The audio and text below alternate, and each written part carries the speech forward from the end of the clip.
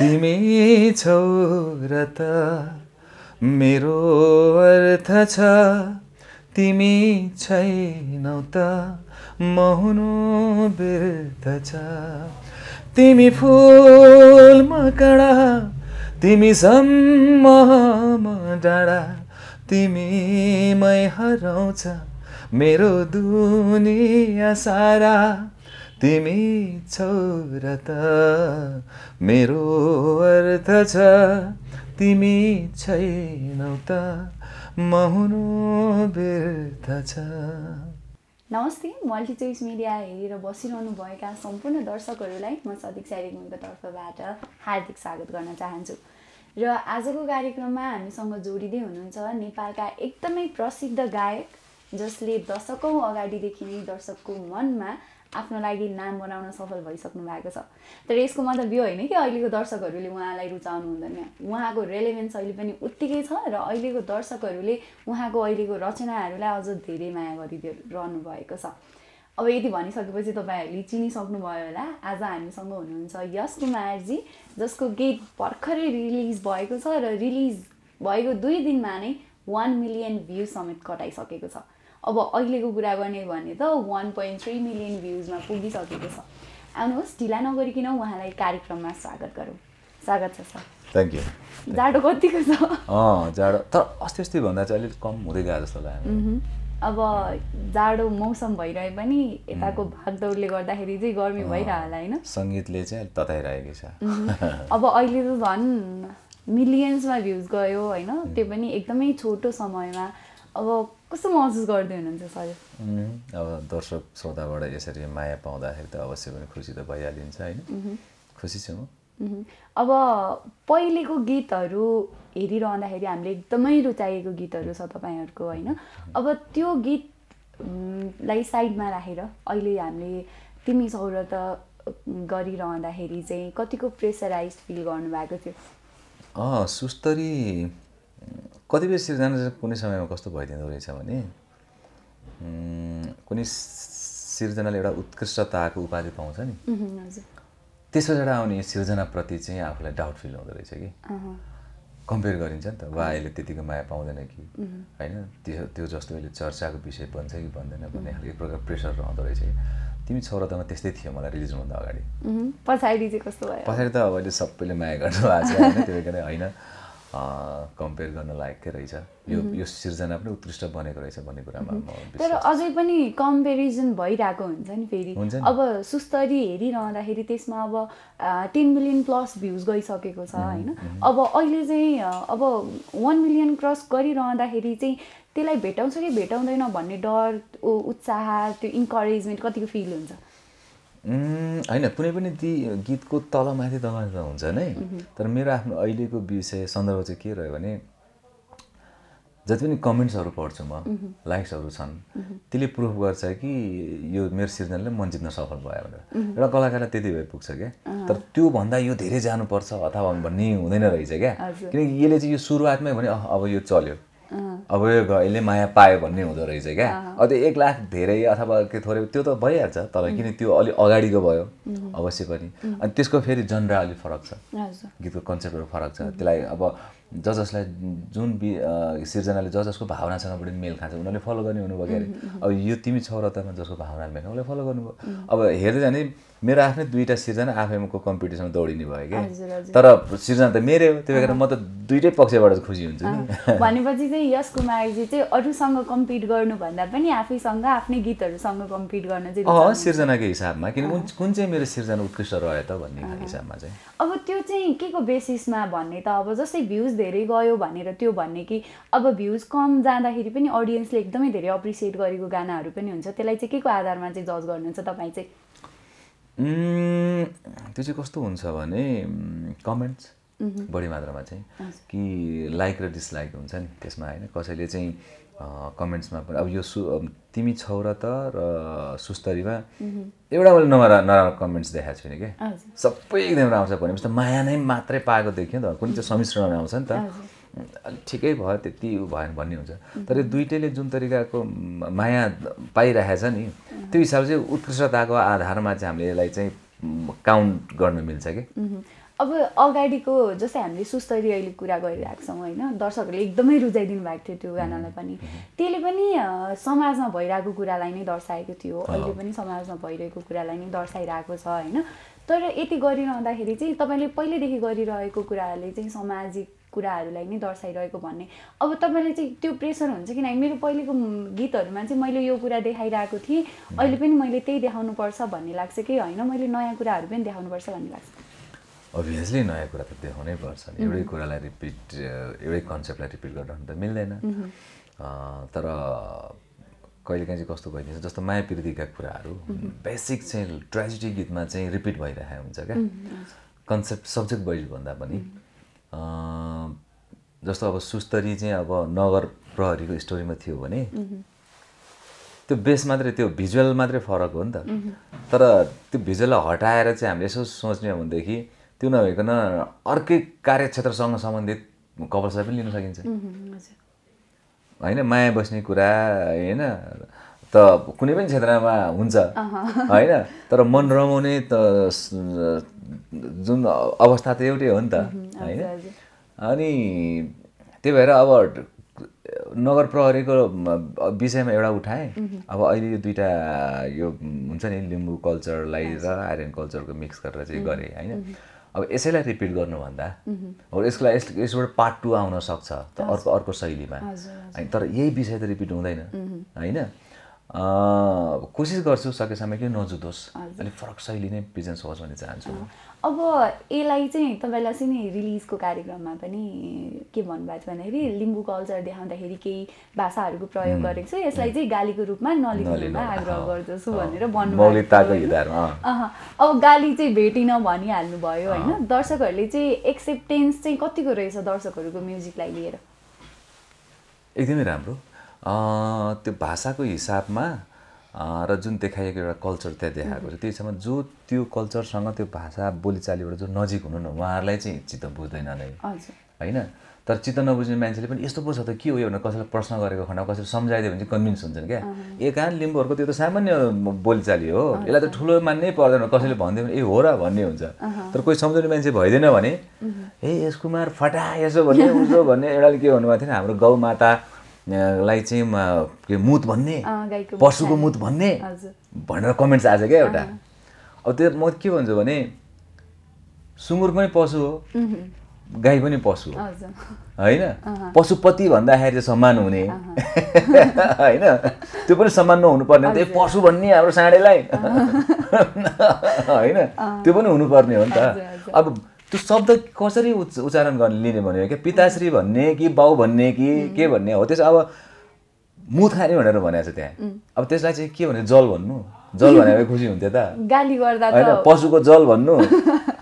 गौमूत्र भनेको होइन, गौमूत्र अलि यसो नि एउटा अगाडिको अपोजिट क्यारेक्टरले चाहिँ मुख छाडिरहेछ गाली गरिरहेछ भने त रियाक्ट त त्यही हुन्छ नि त होइन र। त्यो बुझ्नुपर्ने उहाँले होइन, त्यो बुझ्नु भएन ए हाम्रो मातालाई चाहिँ पशुको भनेर भन्नुभएको थियो। तर होइन हुन त पशुकै मुत त हो नि, ठाडो भाषा त त्यही नहुने बुझाइ त होइन, त कहिले गौमूत्रको सेवन गर्छ भन्छ हो। त्यसरी नबुझ्ने साथीहरू पनि हुन्छन् होइन। तर हो त्यस्तै गरी तपाईँले भने जस्तै गरी ए बाबा गौमूत्र भनेर कसले गाली गर्छ त भनेर उसलाई सम्झाउने मान्छे कोही भइदियो भने चाहिँ कन्भिन्स हुने भयो क्या अरे होइन, होइन भने त मलाई गाली नै गर्छन् होइन। अब यो सामाजिक कुरा दर्शाइरहँदाखेरि जति बेलै राम्रो कुराहरू मात्रै देखाउनुपर्छ भन्ने पनि हुँदैन। फेरि यस्तो हो राम्रो तपाईँ बोल्दा बोल्दा राम्रो कुरा देखाउनको लागि त पहिला नराम्रो देखाउनु पर्छ नि त। फोहोर छ भने पो फोहोरलाई हटाएपछि सफा हुन्छ त, पहिल्यै सफा छ भने त्यसलाई के को सफा भन्नु होइन र। पहिला सुरुमा नेगेटिभ क्यारेक्टरहरूको बिल्ड गरेपछि पछि पोजिटिभ क्यारेक्टरहरूलाई चाहिँ उनीहरू सेन्टिमेन्ट पाउँछ राम्रो हुन्छ त। किनकि यो त हाम्रो त मनोरञ्जनको एउटा ऊ हो जहाँ फन पनि हामी गर्छौँ, जहाँ थ्रिल पनि हुन्छ, स्याड पनि हुन्छ होइन, रोमान्स हुन्छ, माया प्रीति हुन्छ, अनि पनि मान्छेलाई चाहिँ एउटा मजा आउँछ त। अब खालि त्यही पोजिटिभ कुरा मात्रै होइन, गौमाता हुन्छ होइन टाइपको, अब सुँगुरलाई पनि अझ अर्कै भाषामा के भन्ने होइन, के अरे बराहा भनेर चाहिँ भनियो भने मजा आएन नि होइन। अब सबै संस्कृतको शब्दहरू लिएर आएर गाली दिन्छु भनेर पनि भएन, त्यसैलाई पनि नराम्रो रूपमा देखाउनु भयो भनेर आउँछ त्यस्तो हुन्छ। यो 2-4 जना साथीहरूले भन्नुहुन्छ तर अब त्यो आफ्नो आफ्नो कसको दिमागले कतिको काम गर्छ भन्ने कुरा हो क्या हामीले यसमा उहाँहरूलाई नराम्रो भन्न मिल्दैन उहाँहरूले पनि केही अझ अर्कोचोटि गर्दाखेरि बेटर गर्नु होला भनेर नै त्यसरी रिप्रेजेन्ट भए हुन नि सक्छ अब कुनै बेलामा तपाईहरुको गीत हेरेर उहाँको गीतले उहाँको भिडियोजहरुमा चाहिँ यो कुरा यस्तो नराम्रो छ है भनेर दर्शाइरहनु भएको छ भनेर पोजिटिभ वेमा आइरहन्थ्यो भने अहिले चाहिँ एउटै कुरालाई लिएर उहाँले बारम्बार एउटै कुरालाई उठाइरहनुहुन्छ भनेर पनि कुनै कुनै मिडियाहरूले प्रश्न खडा गर्नु भएको छ त्यो विषयमा चाहिँ के भन्नुहुन्छ त्यो चाहिँ म के भन्छु भने यो विभेदको खण्ड खण्ड छ क्या तह छ क्या मान्छेले के भन्छन् यो विभेद भनेको चाहिँ यो जुन अहिले रेगुलरमा सुनिरहेकोहरू छन् नि एउटा तल्लो लेभलको स्तरमा विभेद भइरहेको छ भन्छन् तर माथिल्लो लेभलको देखा छैन कसरी स्टेप बाई स्टेप त छ नि त हैन हो त्यो मैले त्यो विभेदको एउटा तह देखाएको हो कि ए साँच्चै त यसरी त हामीले सोच्यौँ यहाँ पनि त छ नि त साँच्चै हामीले देखाएको जसरी एउटा पश्चिममा उसमा कता कता पूर्व कता कता एउटा वर्गले मात्रै हेपिरहेको भन्ने देख्छौँ हामी तर त्यो लेभलमा हेपिएको त कसैले देखाएको छैन छ त छैन नि तपाईँहरूले पनि फिल गर्नुभयो होला त्यो ए साँच्चै त यहाँ यो पनि त विभेद हो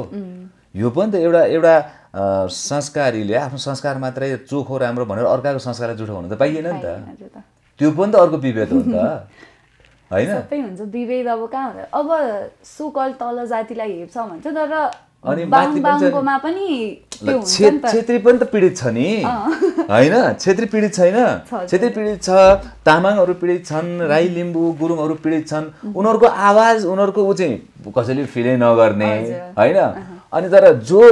छन् पीडित छन् उनीहरू मात्रै को समस्या हो भनेर त तर्केर बसेर भएन नि त अब सबैजना मिलेर चाहिँ यो राष्ट्रिय समस्या हो भनेर भन्नु पर्यो क्या यो राष्ट्रिय समस्या चाहिँ हामीले धेरै अल्झाएर राख्नु हुँदैन हामी हातेमालो गर्नुपर्छ भन्ने हुनुपर्छ क्या त विभेदकै बारेमा देखाउँछ तर फरक किनभने जसले जुन भाषा बुझ्छन् जसरी जुन शैलीमा बुझ्छन् त्यही गर्नु पर्यो नि त हैन अब अघि नै तपाईले भनिहाल्नुभयो यो तिमी छौ र तलाई चाहिँ हामीले चाहिँ म्युजिकल मुभीको रूपमा राख्नु भएको छ अलिक लामो छ संवादहरू पनि अलिक धेरै नै छ मुभी नै टाइपको छ अब मुभीतिर चाहिँ ट्राई गर्ने कतिको प्लान्स छ मुभी यस्तो छ मुभी लाइनअपमै छ तर मैले अहिले नगरिहालौँ भनेर मात्रै रोकेर राखेँ हो किनभने म गाउन चाहन्छु म अझै सङ्गीतमै रमाउन चाहन्छु किनकि त्यसमा लाग्न साथ मेरो यता फेरि अलिकति पूर्ण विराम गर्नुपर्छ क्या मैले किनभने लगभग 1 वर्ष लाग्नुपर्छ म त्यसमा मुभी गर्न थालेँ भने 1 वर्षमा त मेरो त्यो ग्याप हुने भयो हैन 1 वर्षमा त म 12वटा गीत रिलिज गर्छु नि बरु हैन अब त किन करोडौँको रिस्क लिउँ बेकारमा 2-3 लाख रुपैयाँ खर्च गर्दाखेरि करोडौँले लगानी गरेको फिल्मको भन्दा बढी मैले माया पाइरहेको छु क्रेडिट पाइरहेको छु डुब्दा पनि डुब्दिनँ अझ मुभीमा त कति धेरै रिस्क हुन्छ हैन रिस्क त्यही त कति रिस्क चल्छ चल्दैन फेरि एउटाले गर अर्कोले आएर थप्दिन्छ अर्कोले आएर थप्दिन्छ जुदा आएर बर्बादै हैन त्यो किन गरौँ हैन त्यसको लागि अलिकति म स्ट्रङ भएर गरौँ भनेर म त्यसलाई मुभी इन्डस्ट्रीमा भए जस्तो कम्पिटिसन चाहिँ म्युजिक इन्डस्ट्रीमा चाहिँ खासै छैन म्युजिकमा हुँदैन किनकि यसमा कसैले गर्नै सक्दैन कि आफ्नो आफ्नो क्षमताको कुरो हुन्छ हैन यहाँ कसैले चाहिँ कुनै नेताको पहुँच लाग्छ भनेर पनि हुँदैन कुनै डनको पहुँच लाउँछ भन्दा पनि हुँदैन कसले चलाउने भनेर आखिर जुत्नी माथिबाट भन्ने पनि हुँदैन हैन त्यो भएको कारणले यो त आफ्नो एकलौटी राज छ यसमा त तर सिर्जना चाहिँ कतिको बलियो छ भन्ने कुरा चाहिँ म्याटर गर्छ हजुर कुनै बेला गएर अब ल मैले चाहिँ म्युजिकलाई अलिकति रेस्ट दिन्छु र मुभीतिर लाग्छु भन्ने जस्तो भयो भने चाहिँ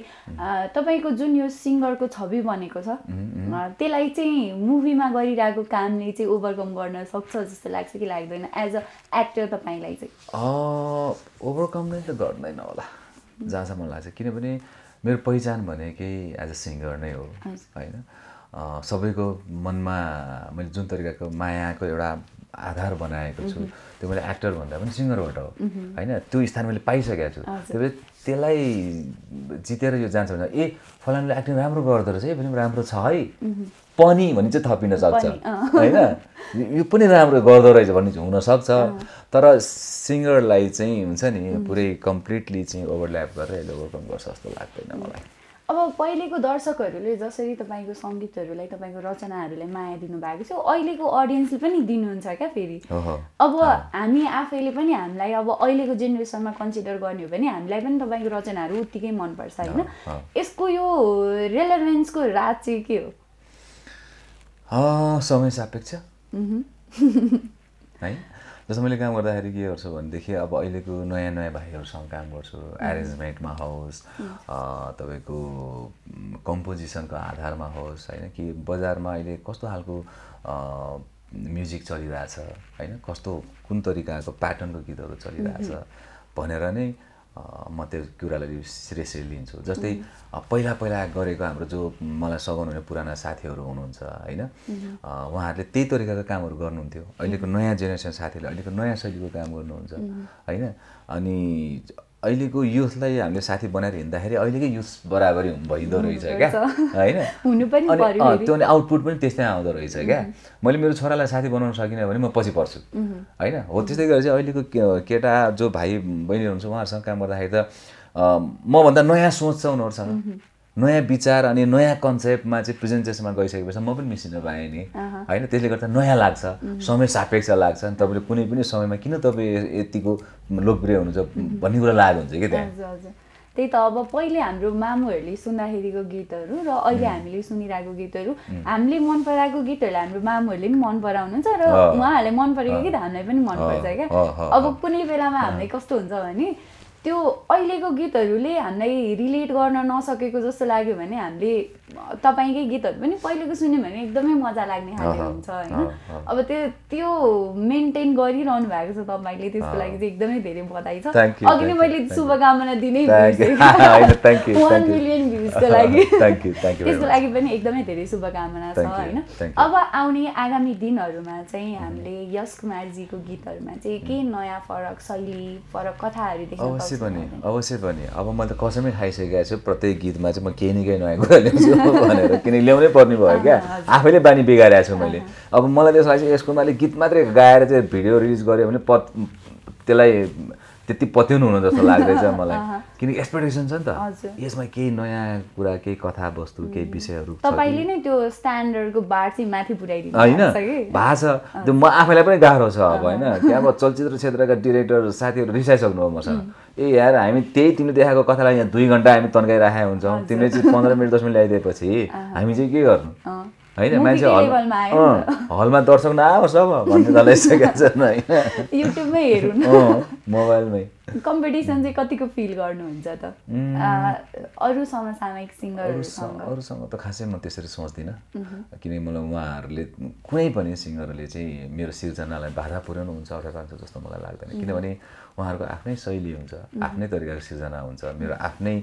शैली हुन्छ सिर्जना किन मैले एउटा प्रुफ गरिसकेँ दर्शक श्रोतालाई कि मेरो लेभल कुन हो मेरो गीत सङ्गीत सुन्दाखेरि उहाँहरूलाई कतिको चाहिँ त्यो म्युजिकल थेरापी हैन प्राप्त हुन्छ भने उहाँले प्रुफ पाइसक्नु भएको छ त्यही कारणले त्यो माया मलाई कमी हुन्छ जस्तो लाग्दैन हैन त्यही कारण म चिन्ता गर्दिनँ साथीहरूको बरु अझ जति राम्रो सक्दो राम्रो आओस् भन्ने चाहिँ आशा राख्छु उहाँहरूको पनि यो गीत रिलिजको क्रममा हाम्रो सरकारलाई रिप्रेजेन्ट गर्दै मन्त्रीजी पनि आउनु भएको थियो तपाईलाई एकदमै राम्रो तारिफ पनि गर्नु भएको थियो है गीत संगीतले गर्दाखेरि मौलिकता झल्किन्छ भनिरहँदाखेरि चाहिँ सरकारको पक्षबाट चाहिँ सिंगरहरू सर्जकहरूलाई कुनै पनि प्रकारको सर्जकहरूलाई चाहिँ कस्तो व्यवस्था भयो भने चाहिँ सजिलो हुन्थ्यो भन्ने लाग्छ व्यवस्था अब जस्तो अब के हुन्छ भने बाहिरबाट जस्तो हामीलाई दर्शक श्रोताले हेर्नु हुँदाखेरि एकदमै सेलिब्रिटी राष्ट्रको गहना एकदमै भनेर मान्यता दिनुहुन्छ हैन अनि तर हामी कुनै ठाउँमा जानु पर्यो केही गर्नु पर्यो भनेदेखि हुन त सबैलाई समग्रमा एउटै तरिकाको माध्यम भएको राम्रै हो हुन चाहिँ तर कस्तो चाहिँ छ भनेदेखि सुरक्षाको हिसाबमा अलिकति तपाईले देख्नुहुन्छ कतिपय ठाउँमा चाहिँ अब ढुङ्गा हानेको हैन बोतल हानेको के अनेक थरी अनि जस्तो हामी एयरपोर्ट जानु पर्यो अथवा कुनै ठाउँमा गर्नु जस्तो कुनै सरकारी प्रशासनहरुमा जानु पर्यो भने हाम्रो त्यसको लागि केही पनि आइडी छैन कि जहाँ छिर्नु पर्यो भने एउटा कुनै भिआइपी एउटा ट्याग हुन्छ नि त्यो चाहिँ केही पनि छैन कि हामीले दर्शकले मात्रै दिनु भयो दर्शकले मात्रै एकदम सेलिब्रिटी भनेर जुन तरिकाले माया दिनु भएको सम्मान दिनु भएको दर्शकको मात्रै भर हो क्या हैन भने म अहिले पनि म कुनै अब एयरपोर्ट गए पनि मैले पासपोर्टै देखाउनु पर्छ हजुर हजुर हैन अझ र पनि 4 चोटी यसो पासपोर्टमा हेर्दै यसरी हो कि भनेर शंका गरेर हेर्छन् हैन सरकारको लेभलबाट चाहिँ कुनै पनि रूपमा पहल गरिएको छैन अहिलेसम्म चाहिँ उहाँहरूले खोइ पहल चाहिँ हुँदैछ भन्नुभएको छ तर त्यस्तो केही छैन किनभने सुरक्षाको हिसाबमा जस्तो मैले भन्न खोजेको के अरे शारीरिक सुरक्षा मात्रै होइन तपाईँको सिर्जनालाई लिएर तपाईँको कलाकारहरू सबै महलमा बस्दैनन् नि होइन चर्चा होला सिर्जनाको चर्चा परिचर्चा होला तर त्यसको अलावा उहाँहरूको जुन एउटा लाइफस्टाइल हुनुपर्ने हो जुन एउटा बचाव हुनुपर्ने त्यो केही पनि छैन अझ हामीले सरकारको असली रूपमा आएर केही हामीले रिप्रेजेन्ट गरिहाल्यौँ भने फेरि उतैकै तर्फबाट चाहिँ डिमोटिभेसन गर्ने डिग्रेड गर्ने खालको कार्यक्रम पनि हुन्छ एउटा कुनै राम्रो कलाकार अचानक के बिरामी भयो उसलाई एकदमै आर्थिक अथवा केको सहयोग हुनु पर्यो भने सबभन्दा पहिला दर्शकले सहयोग गर्नुहुन्छ होइन ऊ कता के गरेर चाहिँ सहयोग गर्नुहुन्छ अनि सरकारलाई त आन्दोलन भयो भने मात्रै ए हो र भनेर बिस्तारै केही सहयोग पुग्ला अलग कुरा होइन कलाकारको बिरामी भयो भने उसलाई फ्री उपचार अथवा फ्री ट्रान्सपोर्टेसन केही विदेश लानुपर्ने भयो ट्रिटमेन्टकै लागि गर्नुपर्ने भयो भने कि त बुढेसकालमा गएर केही एउटा हुन्छ अति नै राष्ट्रकै उपाधि पाएको जस्तो हाम्रो माधव सर जस्तै एउटा भइयो भनेदेखि चाहिँ केही चासो राख्लान् होइन भने हाम्रो यही लेभललाई त त्यति खासै उहाँहरूलाई हाम्रो विषयमा सोचे फुर्सद छ जस्तो लाग्छ अब यसरी कार्यक्रममा बोलाउँदाखेरि चाहिँ राष्ट्रको गहना यसरी देशलाई चिनाउने देशको चिनारी भनेर सम्बोधन गरिरहने तर त्यसरी पहल नगर्दा चाहिँ नराम्रो चाहिँ लाग्छ कि लाग्दैन खोइ सरकार आफै नै मागिरहेको देख्छु होइन त्यही भएर अनि हामीले आश गरेका छैनौँ तर उनीहरूले चाहिँ हाम्रो बारेमा चाहिँ उनीहरूले सोच दिँदा राम्रो के होइन र किनभने त्यति धेरै कलाकारहरू अहिले विदेश पलायन भइसके नाम किन त्यो आफ्नो नामै आफूले घाँडो भएर हो नि त बरु यो अनुहारलाई कसैले नचिन्दा भए ठिक थियो यार म एउटा सानो रेस्टुरेन्ट खोलेर बस्थेँ म होइन केही व्यवसाय गर्थेँ नाम आफैमा घाँडो त परिचय पनि घाँडो भइदियो क्या होइन ओ फलानु सेलिब्रेटी यस्तो काम गर्दो रहेछ भन्ने खालको होइन त्यो गर्न चाहेन अब विकल्प के भन्दाखेरि विदेशमा गएर ट्याक्सी चलाए पनि भयो त्यहाँनिर वेटर काम गरे पनि जे गरे पनि विदेशमा फेरि कसैले ठुलो कुरा गर्न मिलेन होइन स्वदेशमा भयो अनि हो त्यो भएको कारणले जति पनि भएका कलाकारहरूलाई सकेसम्म पलायन नहुन् स्वदेशमै गएर सिर्जना गरिराखुन् सिर्जनाले चाहिँ अझ संस्कार सिकाउँछ देशको परिचय गराउँछ भन्ने जुन सरकारले आँट गर्छ भने त्यो गहना त्यो सर्जकलाई यहीँ टिकाउने अवस्था पनि बनाउनु पर्छ कि ओके सरकार छोडौँ फर्केर फेरि हाम्रो इन्टरटेनमेन्ट सेक्टरमा आउँ होइन अब अगाडिको लागि स्टोरिजहरू कसरी खोज्नुहुन्छ तपाईँले चाहिँ भन्नेतिर जाउँ न त अब हरेक हामीले रचनामा हेर्दाखेरि फरक फरक किसिमहरू लिएर आउनु भएको छ होइन अब अगाडि आगामी दिनहरूमा चाहिँ कुन हिसाबमा चाहिँ जानुहुन्छ मलाई चाहिँ कुनै पनि एउटा विषयले छुनुपर्छ जस्तै अहिलेको तिमी छौ र तमा पनि त्यो संस्कार लिम्बू कल्चर एकदमै त्यो मिठो कल्चर हुन्छ नि त्यो यस्तो रिच कल्चर त्यो कल्चरले मलाई एकदम छोको त्यही भएर पनि मैले त्यसमा त्यो पाथिभरा होइन अनि त्यो लगाइदिने ब्याच छ नि सिलाम सागमा अनि त्यो फक्ताङलुङ मुकुलुङ भनेको त्यसको अलग्गै एउटा त्यहाँको मान्यता अलग्गै एउटा त्यसको विशेषता छ क्या त्यो कुराले छ त्यो चिज मलाई मन पर्यो त्यो मन परेपछि मैले त्यो चिजलाई चाहिँ एउटा सिर्जनाको हिसाबमा ल्याएँ अब भोलि अर्को कुनै त्यस्तो विषय जुन पनि हुनसक्छ कुनै विषयले मलाई मन छोएको खण्डमा म त्यसलाई चाहिँ अझ परिमार्जित गरेर होइन सहज तरिकाले पस्ने कोसिस गर्नेछु अब अहिलेसम्म जति लिएर आउनु भएको छ दर्शकले एकदमै माया एकदमै साथ दिइरहनु भएको छ अब आगामी दिनहरूमा पस्किने हुन्छ जुन रचनाहरू त्यसलाई पनि दर्शकहरूले एकदमै साथ दिनुहुन्छ र जाँदै चाहिँ दर्शकहरूको लागि चाहिँ यसो गुनगुनाइदिनु न त फेरि रिसाउनुहुन्छ के तिमी छौ र त मेरो अर्थ छ तिमी छैनौ त म हुनु व्यर्थ छ तिमी फुल म काँडा तिमी सम्म म डाँडा तिमीमै हराउँछ मेरो दुनिया सारा तिमी छौ र त मेरो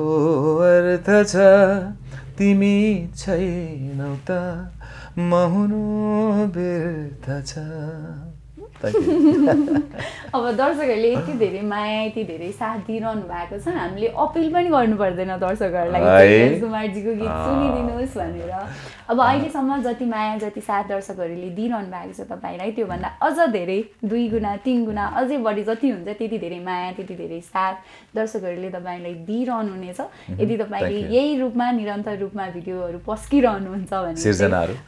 थ्यांक यू भेरी मच अब आगामी दिनहरूको लागि एकदमै धेरै शुभकामना र यो व्यस्तताका बावजुद पनि हामीलाई समय दिनुभयो त्यसको लागि पनि एकदमै धेरै धन्यवाद थ्यांक यू भेरी मच र अहिले हामीलाई हेरिरहनु हुने दर्शक श्रोता पनि यहाँलाई